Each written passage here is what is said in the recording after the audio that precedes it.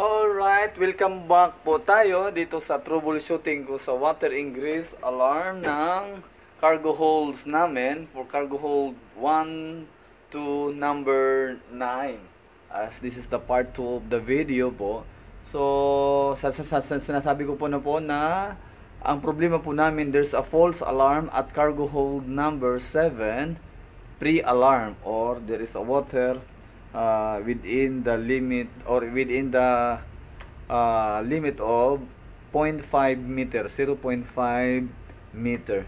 So what I have found here at the main panel, I have confirmed through my multi-tester and from the sensors, the water sensors from the cargo hold number 7, I can confirm that there is problem with the sensor.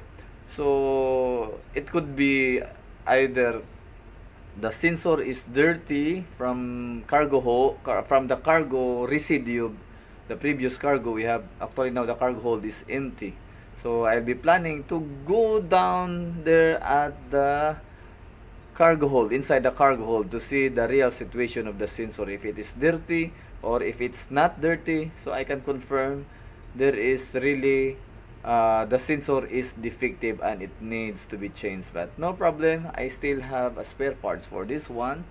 But as of now, I cannot go inside the cargo hold to check the real condition of the sensor because I am not allowed, or we are not allowed to open now the cargo hold, because we are at berth now, but we are not allowed to open the cargo hold because it's restricted here, because this is not our loading port. We are just we just go alongside in this port just to let our captain yesterday go to hospital, and of course together with me I was able to go to hospital for a checkup of my shoulder, the back part of my shoulder. I'm experiencing pain for this one. So anyway, so far for that, we will be going back again to see the doctor for my therapist of my shoulder, back shoulder.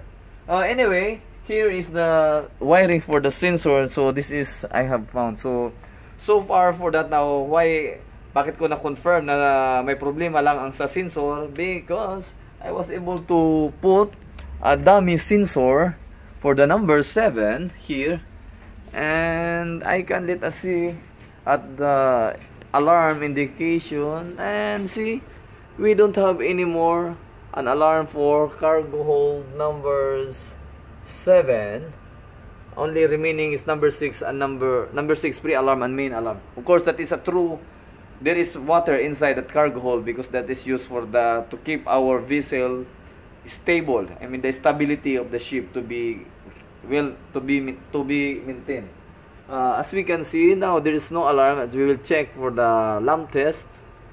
Yes, we have all lamps.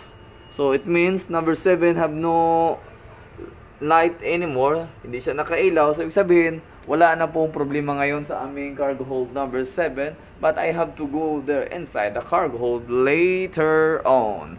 So much for that. I can report now to our chief mate that I need to schedule to go inside the cargo hold, but today we need to have a good timing to open that one, because it's considered a dangerous space to go inside the cargo hold, and I need some guy to be my lookout during when I go inside, and we need the cargo hold to be open to have some fresh air inside and to let this ventilate first before I go inside. So much for that. Bye bye for now.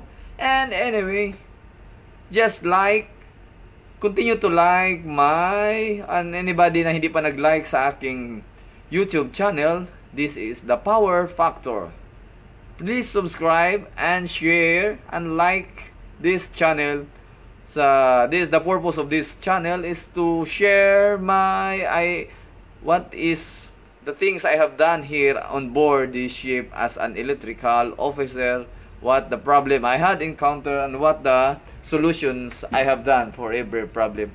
And this is also to welcome anybody who have an idea or to support or to help me within my journey for any problem I'll be going to encounter.